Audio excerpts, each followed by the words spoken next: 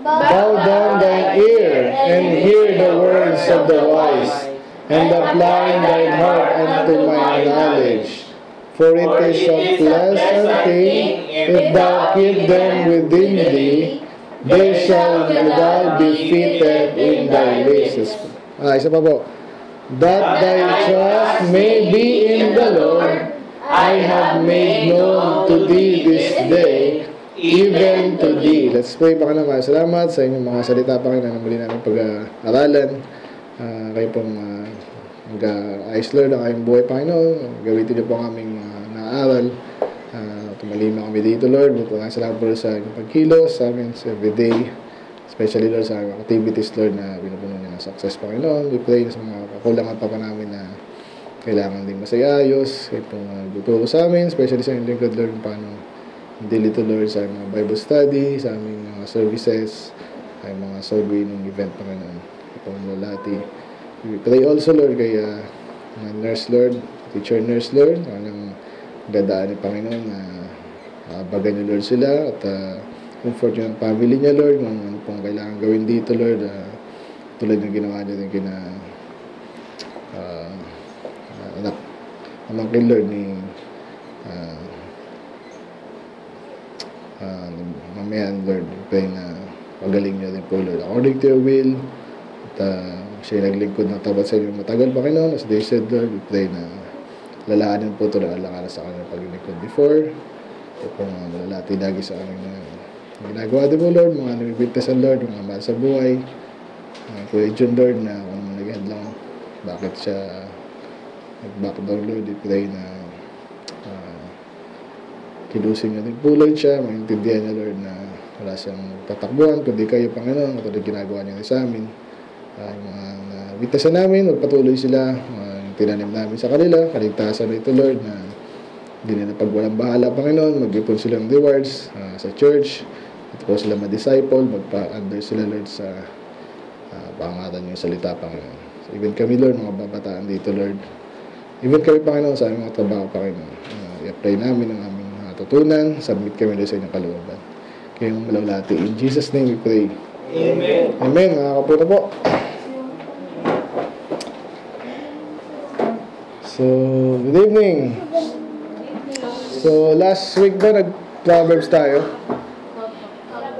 Okay, so pero ilang beses tayo naman.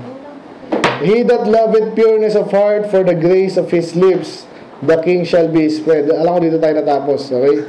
Ibig sabihin lang yan, pag ikaw ay hindi ibig sabihin itong body-body, ibig sabihin ng friend, ibig sabihin hindi ka papatayin, di ba?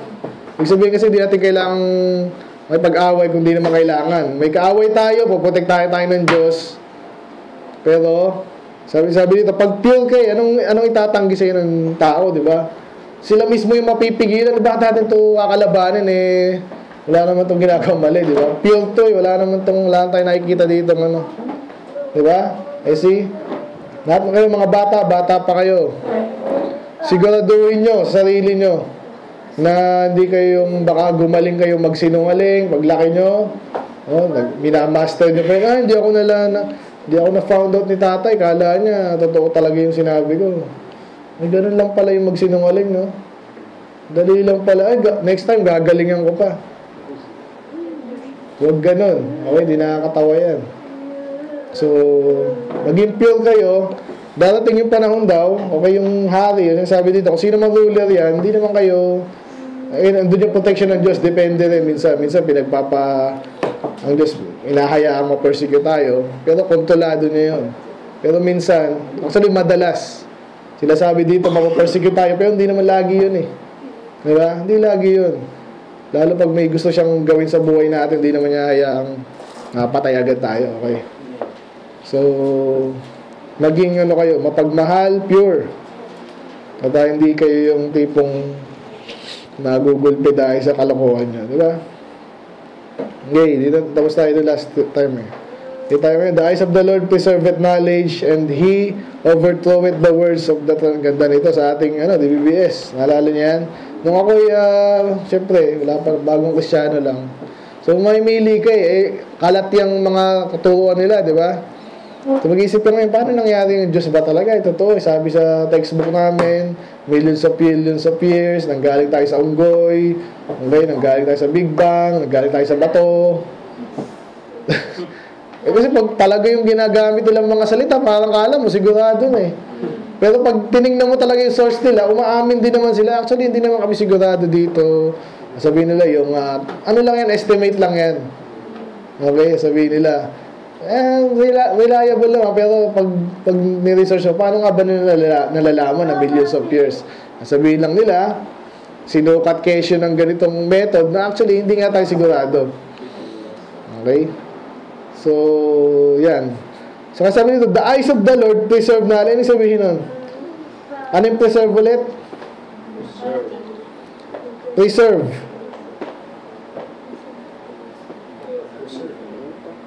Ano yung preserve? Stephen?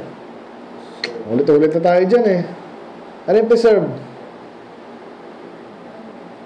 Preserve kita. Ano yung preserve? Peter? Preserve. Preservative. Ano yung preserve? Oh. Ha? Hindi masira, di ba? Pinapanatili. Pag pagkain, kung ganito kasarap yan ngayon, after 1 year, preserve mo yung pagkain, pag binuksan mo yun, ganun-ganun pa rin. Okay, naniniwala tayo yung salita ng Diyos preserve. Pero dito sinasabi dito, the eyes of the Lord preserve knowledge. Ano sabihin nun? Okay? So, tingnan natin nung una yung mahirap intindihin. Yung sa pangalawang part, sabi niya, and he overthroweth the words of the transgressor. Sino kayong transgressor? Makasalanan. Especially yung mga sinasadya, di ba? Transgress. Okay? Kung sinabing overthrow, ano yun? Hindi lang basta tinatapon, binabalibag, okay? Paano mo babalibag yung salita? Ha? Hindi lang acknowledge, talagang binabato mo sabihin. Ito yung sinabi niya, kunwari, si Kristo ay tao. Hindi yung dami naniwala. Mga anga-anga, tsaka hindi mo ano. Pero iba, nagdududa, totoo kaya yun? O, ito ang sinabi ng salita ng Diyos. Siya ay Diyos, okay? The beginning was the Word was with God. And the Word was God. Sino yung God doon? Sabi sa 14, and the Word was made flesh and dwelt among us. So, sino yun? Si Jesus. O, ano siya dati? Ngayon, Diyos pa rin siya. Nagkatawang tao, pero Diyos siya. O, kita mo na. O, nasa rin siya sa mong tao, si Kristo, Diyos lang. So, na-overthrow mo yung sinabi niya. Di ba? Medyo may ano rin, naniwala iba. Pero pag sinagot mo ng sakto, katotohanan, di ba? Yung kasinungalingan, nakakaloko din yan eh. Pero, pag sinagot mo ng totoong-totoo, malinaw, ano mangyayari? Ano mangyayari doon? Kahit pa magpanggap siya na alam niya yung alam niya, di ba? Sa palagay niya, alam niya, mali pala. Pag sinagot mo ng magandang mga salita yan, sakto, paliwanag, may ebidensya ka, ano, para mong tinapon yun. So, anong kinalaman yun sa eyes of the Lord? Sabihin ang nakikita ko dito, habang ang Diyos ay pinapanatili mo, for example, sa bahay nyo, nag-pray kayo, okay? Pinapanatili mo yung presensya ng Diyos sa bahay, sa church, okay? Yung mga knowledge niya dapat, andyan, hindi mawawala. Di ba? Kasi nga, katulad no, pag may mga aral na pumasok, so parang hindi na kayo nakikita, obviously nakikita tayo ng Diyos, pero kaya parang hindi natin binabantayan yung aral natin na parang ang Diyos minsan, parang siya yung gusto mong i-trust out sa mga ina-adapt nyo sa church nyo, di ba? Ano mangyayari doon? So kahit nakikita ng Diyos yan, pero sa inyo, wala na yung mga knowledge na common knowledge dati ng Trinity, syempre, ano pa yung mga pwedeng mawala? Ayan nga, si Kristo ay Diyos, yung salvation is free, by grace alone, pwedeng mapasukan yan. Ano pa? Madalas mangyari, yung sa damit, okay lang yan. Yung mga bakla, yung reprobate doctrine, nawawala yan sa iba. Kasi yung eyes of the Lord, parang wala na doon sa church. Sa ganun din sa bahay. Parang kala mo kung ano nung pinasok mo sa bahay nyo. Lagyan mo ng alak, nilagyan mo ng kung ano-anong poster ng ano dyan, pagbastusan, di ba? Parang walang Diyos. Ngayon, yung mga batang lalaki dyan, ano mangyayari? Yung mga knowledge na dapat meron sila, wala. Kasi iwasan yung pag-usapan yung, siyempre, yung batas ng Diyos. Eh kung pinasok mo na yung mga yan, di ba? Music nyo, pinapakinggan nyo kahit ano. Di ba? Salip na gospel music, salip na hymn po, salita ng Diyos, ang pinapakinggan nyo, ano? Anong uso ngayong worldly song? Anong pinapakinggan sa bahay? Ha? Ano yung nakikinig ko dyan sa iba? K-pop. K-pop, di ba? Puro masaya, hindi nyo inisip ko yung mga tungkol sa Diyos. Mawawala yung knowledge na dapat meron kayo. Okay? Ilan kaya ang gender? Lalaki, babae? Siguro mayroon pang iba. Eh, obvious na obvious, dalawa lang. Oh. Eh ngayon, inalis nyo yung Diyos sa buhay nyo. Diba? Inalis mo yung, ano yung natin pag-usapan Diyos? Naggaling tayo sa unggoy. Kaya pwede tayo mag-evolve ng lalaki, babae, tsaka yung kung anong gusto nila. Hindi ganon, di ba? So, naloloko, nanisira yung ulo ng mga taong ang Diyos ang hindi wala sa kanila. Hindi sila, umiiwas sila sa Diyos. Okay? Pero, pag andyan ang salita ng Diyos, isang lang yan, talsik agad yan. Kanina yung na-witnessan namin, baptist na pala, kaso, hindi ko alam kung nakakalimutan niya kasi nga, nagpunta siya ng ibang church eh. O tsaka kahit nga ibang baptist nga rin, hindi dinidiin yun. No-call me yan ba kayo dito? Hindi pwedeng call me yung alam nila, nawawala yung kaligtasan. Pag nawawala ang kaligtasan, hindi tamang kaligtasan yun. Regalo nga, pagiging anak ng Diyos, tapos mawawala. Diba? Ganun din yun, pumapasok yung mga ganung after how many years, hindi inaral ng pastor yun, sumunod sa kanya, lalong tamad na rin, kasi may church na eh, may sosyala na lang, hindi na inaral yung lalong mawawala yun. Yung kalinawa ng salita ng Diyos, hindi na na-preserve. Okay? Kaya ganun yan, ba't lagi iniisip natin, ang Diyos nakatingin sa atin. Okay, Stephen, ganun ha? Diba, dapat ganun. Takot kang umalis sa kalooban ng Diyos kasi nagmamasdan pala tayo ng Diyos eh. So in that way, na-preserve yun, dapat mo-preserve knowledge man yan or yan, okay? So kaya niniwa tayo, na-preserve yan, ang Bible, na-preserve yan. Kahit pa may mga mga sikat na makikita mo sa encyclopedia, ito yung sikat na church, sa ganyang bansa, mayroon pa rin nanatiling mga matapat na Diyos, di lang tayo nasulat. Kaya na-preserve ang Bible, talagang pinuserve yan mananampalataya. Okay? Kinopya-kopya yan. So, na-preserve yan. So, yun. So, sa verse 13, makibasa nga po. Ready, go. The slothful man saith, there is a lion without, I shall be slain in the streets. Ano kinalaman nun?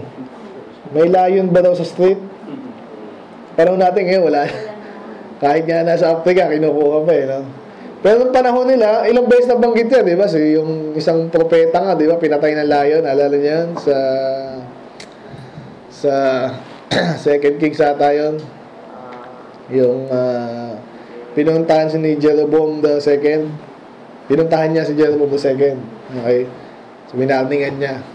Pagbalik niya, sabi sa kanya ng Diyos, wag ka nang mag-stay.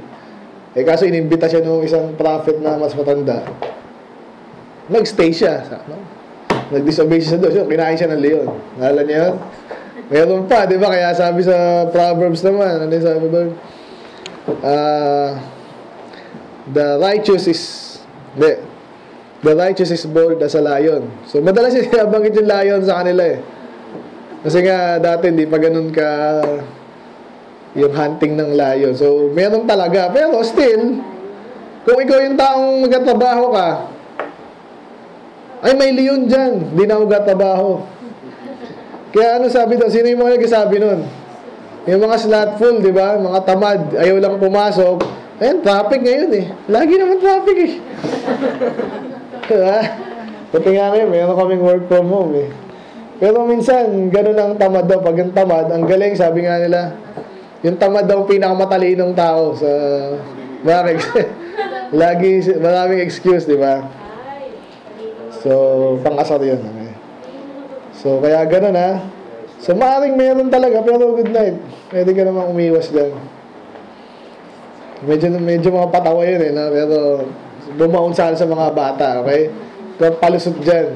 Palusot, anong may leon?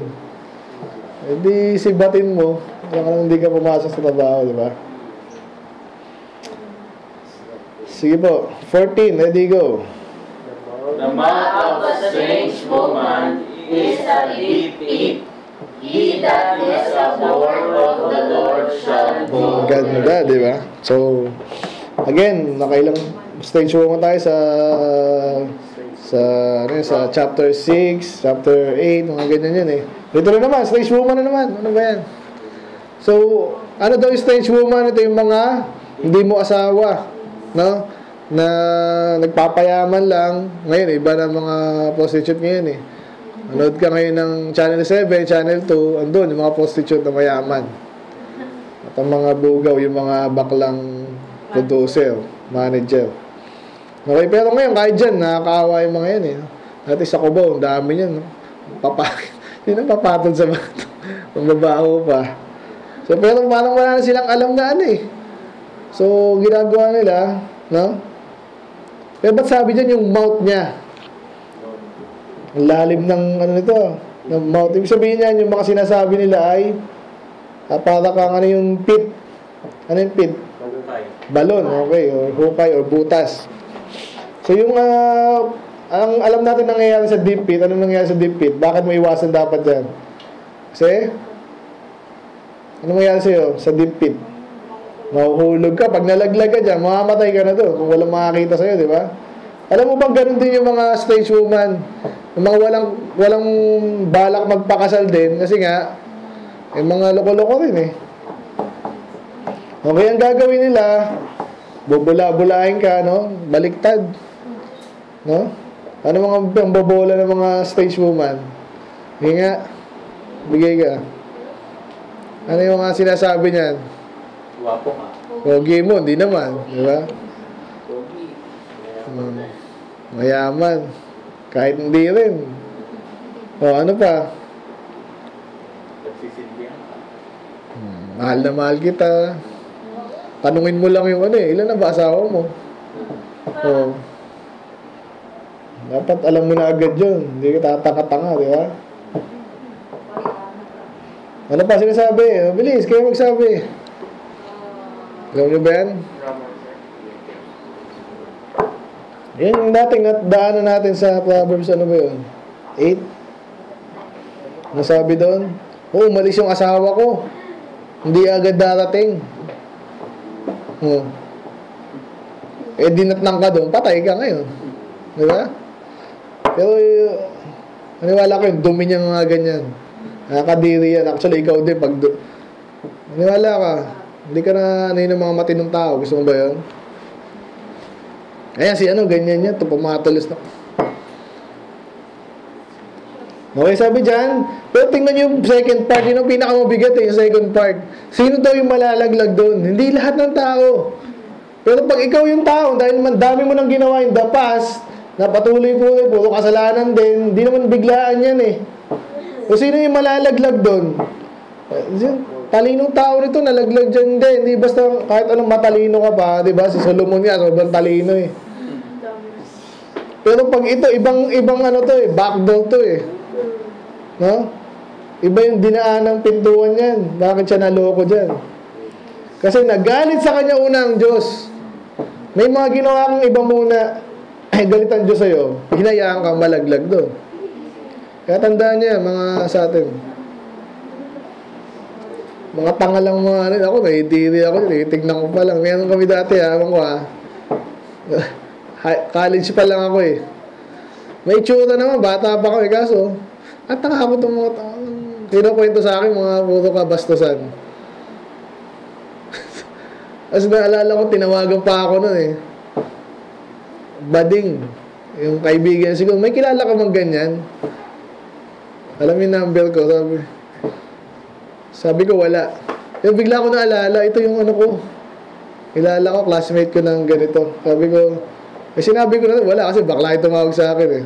Wala ba talaga? Sigurado. Wala. Pak. Yung pagkatapos naalala ko, may kilala akong ganun. Hindi ko na mabanggitin. Pero ganun, puro kabastusan. Nakakadiri yung ganun. Yung mo yun. Mag-asawa ka ng matino, di ba? Hindi mo kailangan, para kang namamalimos sa pag-ibig. Ang bira. Ang tawag na dyan, lonely boy. Pag nasa bar. Anong ginagawa mo doon sa bar? Lonely boy ka ba? Ayan. So, kaya mag-ingat tayo. Stephen, ang bata pa to, baka mabola-bola ka. Kung medyo lumaki ka, doktor ka na, naku, ang daming naghahabol sa'yo niyan. Stephen, ang pogi mo talaga. Huwag ka maniniwala, hindi totoo yun. Joke lang. Okay, ibig sabihin, hindi basta kasi yung matinong babae, hindi basta mabulain. Nire-reserve nila yun sa Oo. Si nanay mo, hindi ako ginanon. Nire-reserve, pero nakita ko rin sa kanyang mga ngiti. Ayan, ganun yun. Hindi yun. Okay. Sinabi rin nata yun. Okay, so, pag marami kang kasalanan, naipon yan. Isa sa mga Kaya sa atin, anong gagawin sa mga taong ganyan? Kung kaya mo tulungan mo. Pero kung hindi, huwag ka magmagaling. Karamihan ng ganyan, talagang kaya naman sila nilaglag ng Diyos dyan. Kasi loko-loko rin eh. Diba? Pinakamalala dyan, magkasakit ka ng nagkasakit ka ng mga sakit dyan. Ako. Kawawa ka. Yan, okay? Okay. Verse 15, let it go. Pakibasa po. Foolishness is found in the heart of a child, but the rod of correction shall drive it far from him. Ay, mga bata, kabisaduhin nyo yan, ha?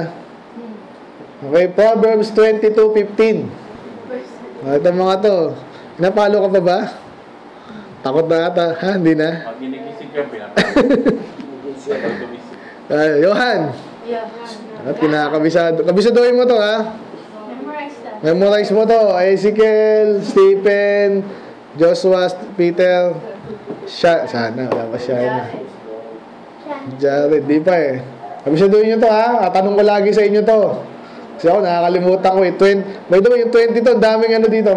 Sikat na Proverbs sa 22. Tsaka sa 20. Gusto tayo sa 20. Sa 22, ang dami. Ito, 15, ha?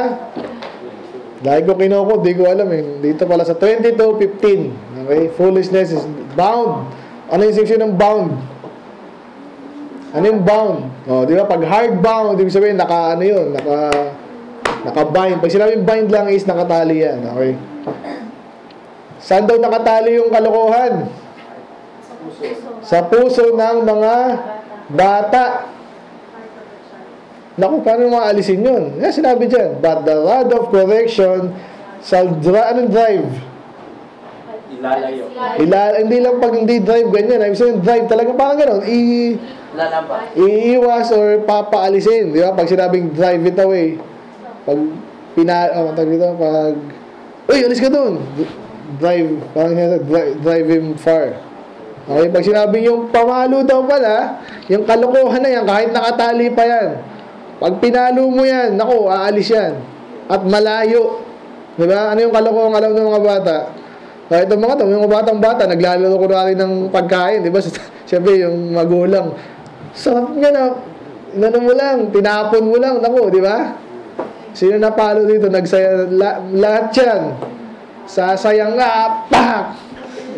Hindi, sarap laruin ng pagkain eh. Pak! Makailang beses yan. Ay, masama pala yun. Ayaw ko ng paglaro niyang, di ba? Hindi ko maglalaro yung pagkain, di ba? Kung ayaw ko na, hayaan ko siya dyan. Para kainin ng iba, di ba? Ganun yun. Ano pang kalokohan ng mga bata? Panay computer. Pinalo. Pak! Hindi, gusto ko pa rin eh. Pak! May time lang. Okay yung may time lang, di ba? 1 oras, 1 araw. Okay na yun. Yung sobrahan, wala. Tingnan nyo yung Google Play, ang dami dyan. Kung i-indulge yung sarili nyo dyan, hindi yan, okay? Pinagbibigyan lang kayo kasi nga, bata kayo, konti-konti lang. Pag kayo dyan, paluin, makikita mo, ayoko na mapalo ulit. Ito ako maglalaro, di ba? Ako ba't pa ako magsisinungaling? Yan. Naku, itong mga tapos sinungaling, malakas ang palo sa sinungaling. Ano pa? Naku, matindi yun. Mas matindi yung pinagsabihin ka ng tatay na huwag ka nang babasa. Eh pagkaalis ng tatay mo, lalabas ka. Yun. Sinong ganun? Pag sinabing wag na may dati, may coronavirus. So, ikaw wala kang pakialam dyan. Kahit ano bang kalokohan ng batang yan, ano ba? Nasusunod siya. Nasusunod siya. Ako masusunod. Ano pa? Gala. Ano ba? Laro. Okay lang yung larong sabi ng nanay, okay lang. Pero yung pag sinabi ang wag niya ng kaibigan mo, huwag ka sumama dyan. Okay? Especially yan, yung mga batang-bata. Malukit, makulit. No? Nag-church, tapos ang kulit. Pak! Hindi ka dancer, anak! Okay. Diba? Nag-enjoy naman tayo dito ng ganyan. Hindi mo kailangan, gusto ko mapansin eh. Gusto ko pastor eh. Bata ka pa eh. Diba? So, kahit ano pa yung kakulitan mo, diba? Ngayon, natatawa kayo. Kahit pa hindi, gusto ko talaga eh. Sleepy dati, sasabi, hindi, gusto kong pagaspas eh. Napalo, mag-iisip siya ngayon. Okay? Kaya mga bata, tandaan nyo, pag minalo kayo, sumusunod lang kami sa Bible. Para yung kalokohan nyo, hindi nyo na ulit-ulitin. Si Johan, naku, kulang pa tayo, ewan ko. Kulang ka pa o ano. Hindi kita mabasa eh. May tablet. Mahilig mag-tablet. Ikaw din minsan, mahilig ka matulog. Ayan, pag may candy tayo dyan, okay, minsan ako inaantok din eh. So kahit ano pa yan, tandaan nyo yung mga bata. Hindi naman kayo gustong laging paluin. Nag-enjoy ako, dati akong baseball player, kaya yung mga anak ko. Hindi ganun. Ang mga magulang ayoko kayong paluin hanggat maaari. Pero sinasabi ng Bible, yun ang paraan. Parang kalikutan nyo, kalokohan nyo, maialisay nyo. Matuto kayo, ba't ba ako magkukulit? Kung kailan service, kakakalate. Kasi, pupuyat ka ng di ba? So, yan. So, yan ha. Ano ulit? Proverbs 22:15. Foolishness bound in the heart of a child, but the rod of correction shall drive it far from him. Okay, pag may tinanong akong hindi nakasagot niya, palo. Joke lang. Eddie 16, go. He that oppresseth the poor to increase his riches, and he that giveth to the rich shall surely come to want. Ganda nito. Medyo malalim ha. Business, pero kahit sa mga bata. Okay, ano yung oppress? Ganun. Okay, pag sinabing oppress, kunwari, mas malaki ako kay Essie. Tinutulak ko, uy, umalis ka dyan. Pwede mo hindi itulak kasi makakadaan ka naman eh. Ano pa yung pang-oppress ng mga mayaman, especially dito? Ito mga, walang magagawa to. Kunwari, madalas sa kasuhan. Naku, lalo na. O sa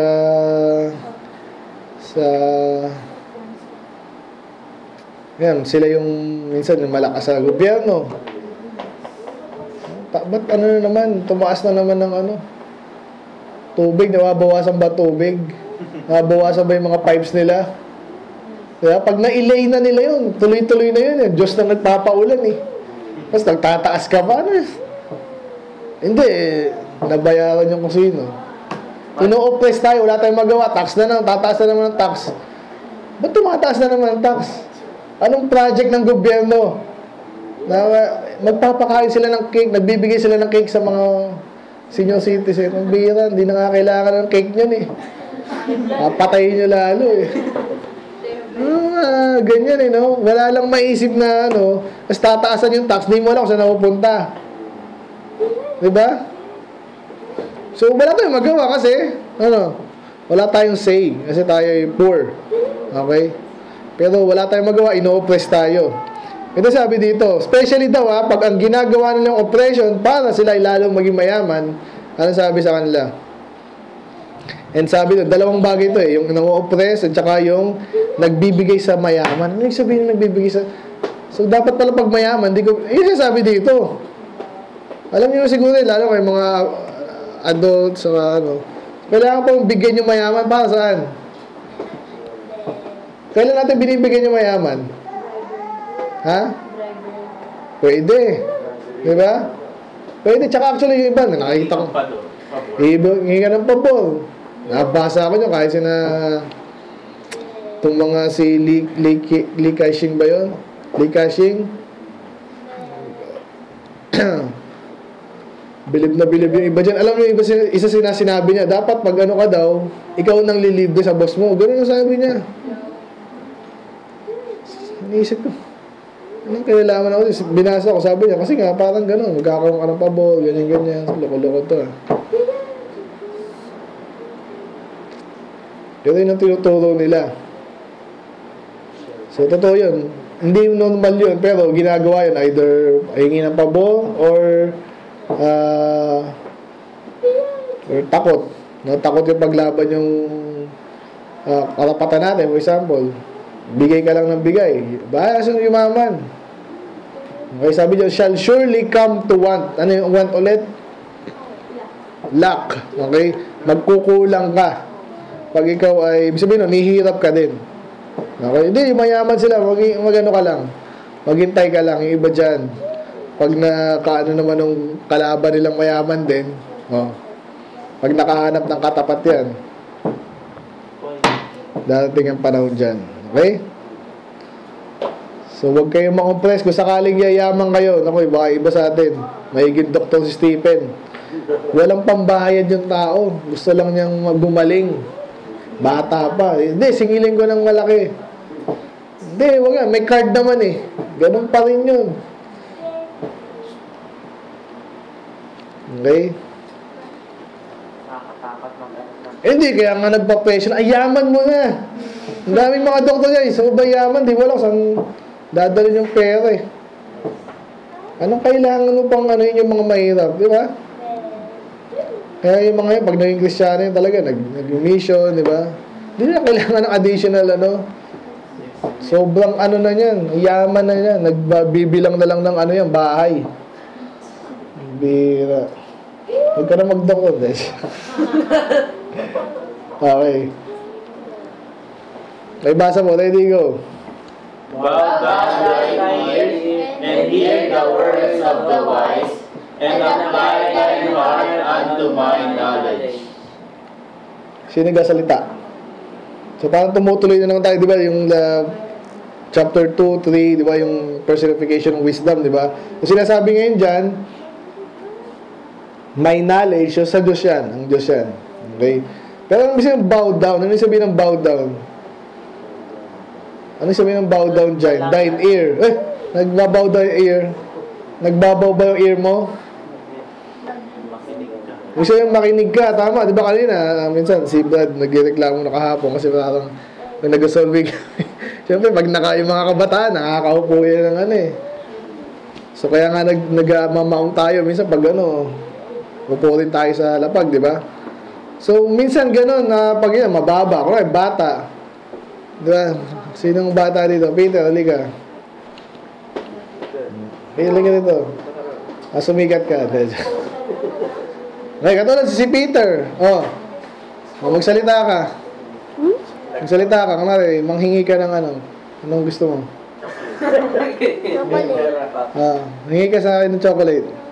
Chocolate. Ano? Narinig ba ako? Di pag gusto mo talagang makinig, di ba? Especially mababang tao. Ano yun? Yan. Ano yan?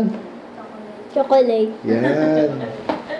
So, dahil maliit siya, kung hindi ka niya pipilit eh, di ba? Sige na. Bata lang yan eh. Pero minsan, di ba? Yan, katulad yan, yung iba. Yung sabi ni Jana kanina, yung ibang, yung solve natin, minsan, hirap na hirap magbasa pa. So, gagawin, aalalayan mo. Ano sinabi mo? Ano sinabi mo? Tutulungan mo pa siya na intindihin yung supposedly naintindihan niya. Di ba? Ganun tayo, solve winner eh. Kasi parang, alam na natin, di mo kailangan maging genius para maligtas.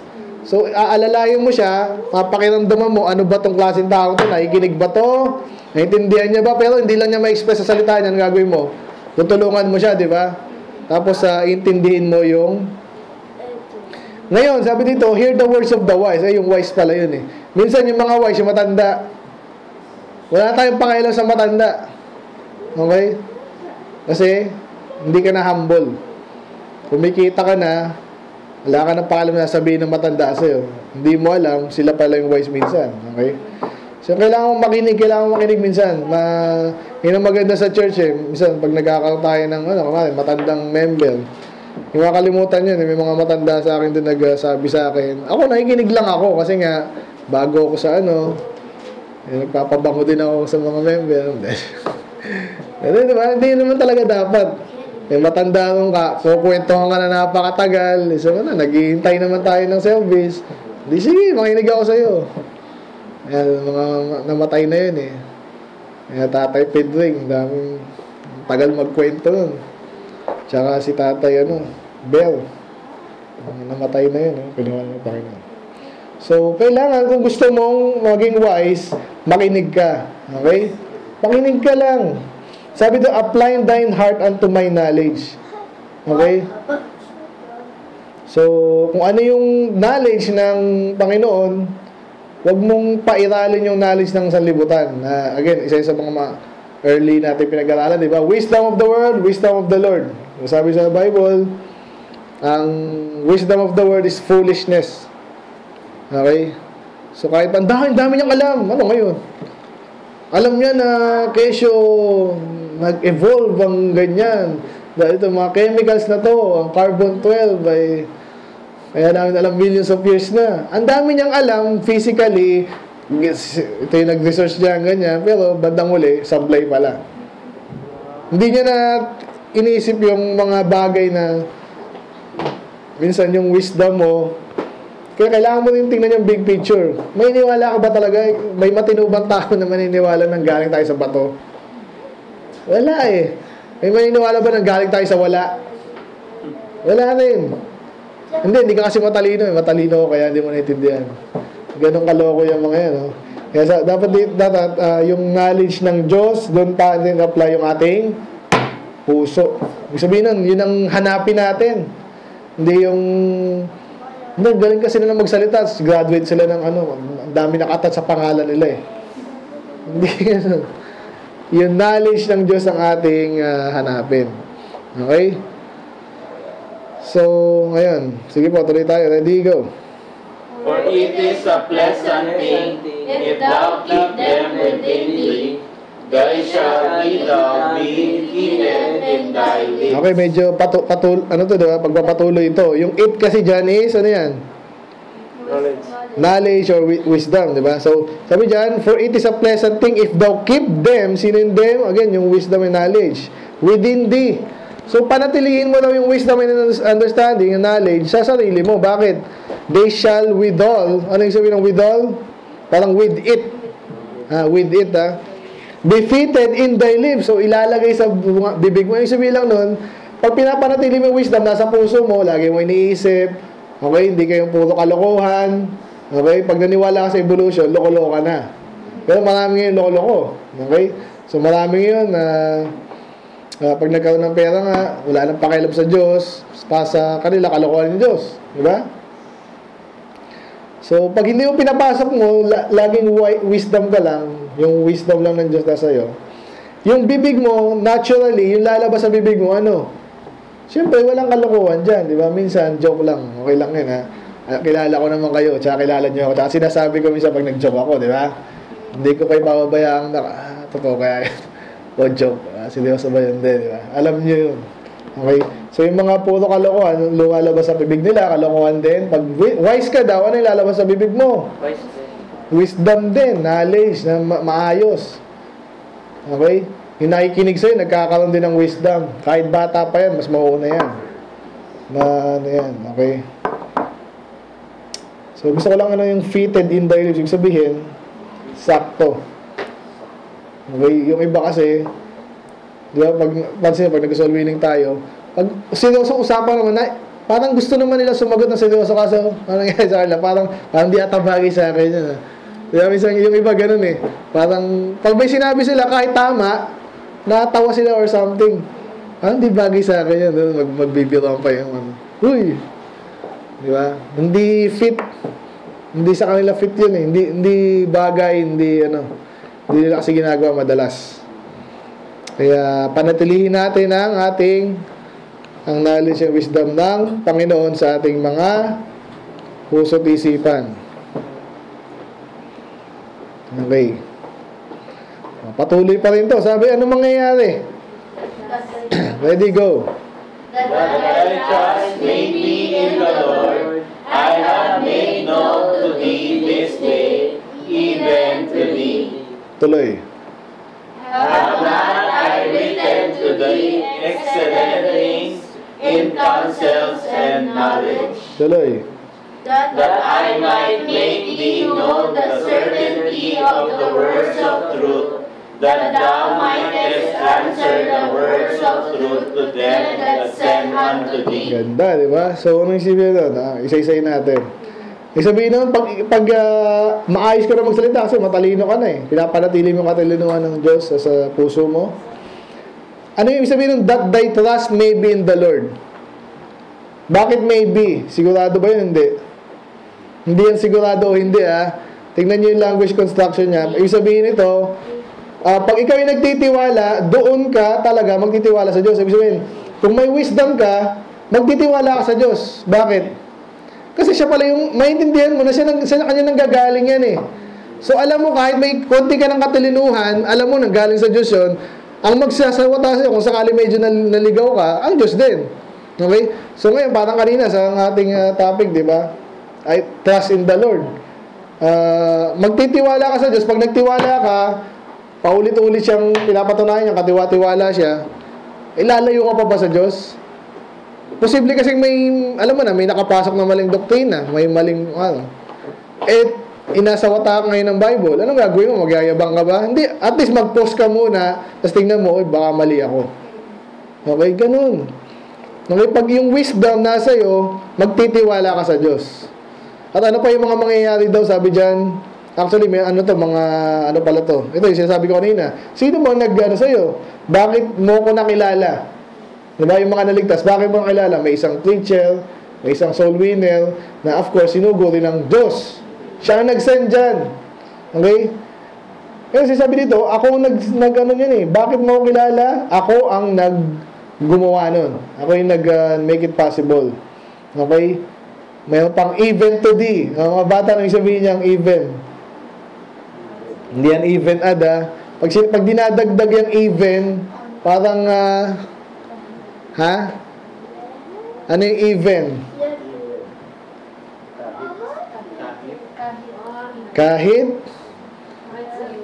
So, minsan ano yan, parang, pagdagdag ng emphasis. Okay, meron sa Bible na sinasabing, pinag-uusapan si Jesus saka ang Diyos Ama. So sasabihin yun, even the Father. Tingnan natin, hanapin natin. Ito yung mga gandang aral na kailangan malaman nyo. Construction ito. Even. Ano yung sabihin ng even?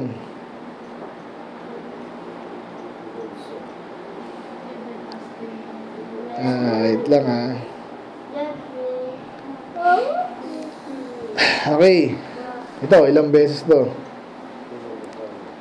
Okay, ito na lang muna. Blessed be God. Mapurihan. Ano ba yung blessed? Purihin ng Diyos. Even the Father of the Lord Jesus Christ. Ano yung sabihin nun? So, para tukuyin niya, kasi ang Diyos, si Kristo ay Diyos, ang Holy Spirit ay Diyos, pero at this particular moment, ang gusto niyang, at tinutukoy niya is yung Father. Kaya sabihin niya, blessed be God, enough na sana yun, pero gusto niyang linawin kung sino yon. Sino yung God na sinasabi niya sa unang phrase. Sabi niya, ang Ama nga. Kaya sa Tagalog, ano ba yung sa Tagalog niyan? Parang ganun lang yun eh. Tingnan natin Sa gayon, parang ganun sabi niya eh.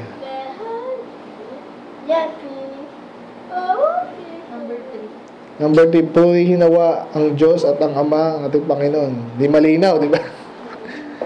Ang Ama na may kaawan, di malinaw. Yung iba sinasabi ay blessed be God, even the Father of the Lord. Ibig sabihin, nililinaw niya, sino ba yan? Tingnan natin yung ibang instances Yan, ito. James 3:9, therewith bless we God. Ito yung about the tongue, di ba? Even the Father. So yung God, kung isa lang ang Diyos, wala na saan kailangan linawin. Pero para malinaw na ang tinutukoy niyang God dito is the Father, sasabihin niya, even the Father. Okay, naintindihan? Naintindihan po? Kasi yung God, pwedeng si Jesus, pwedeng yung God the Father, pwedeng Holy Spirit. Pero para malinaw, sinabi niya, even the Father. Yun nga ay Diyos. Parang yun na tayo. Yun nga ang Ama. Okay? Ito lang, ganun din. 1 Corinthians 15:24. Then cometh the end, then when He shall have delivered up the kingdom to God. Okay, kung alam niyo yung Revelation, ano nangyari doon? Millennium, si Kristo ang nag-rule. Pero after ng millennium, ibibigay niya yun sa Ama. Okay, para malinaw na kung sinong God yun, ay God din si Jesus. Nasabi niya, even the Father. Okay? Hindi yan yung even na iba. May ibang even eh. Yan sabi nyo kanina. Ano sabi nyo? Kahit, yan. Hindi ganun. Okay? Sa makatuwid, ganun. Siya nga. Yan, ganun. Siya nga. Ganun hindi dito. That ye may be of one mind, one mouth, glorify God. Sinong God? Si Father. Okay? Kaya at least matutunan natin yung mga ganyan kasi nga pag hindi natin na tayo natapos. Dito, even to thee. Okay, sige. Magkakaroon ko lang. Okay, question? That thy trust may be in the Lord.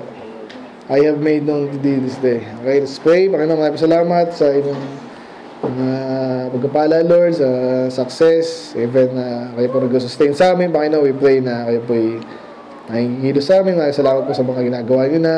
Ingatan nyo po kami, palain at samahan sa aming buhay, Panginoon.